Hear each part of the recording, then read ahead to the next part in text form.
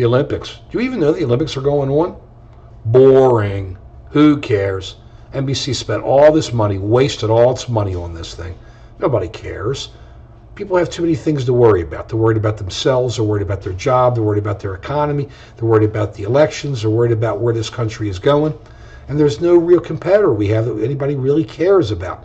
There was a time when it was East versus West and capitalism versus, or democracy versus autocracy, or whatever you want to call the USSR and China back in the Mao days.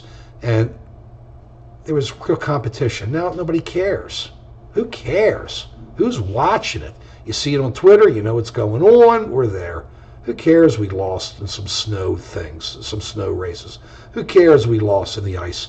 Big deal. They spend all this money to show this, and nobody cares. I don't hear anybody talking about it, a little bit about the Russian-American hockey game.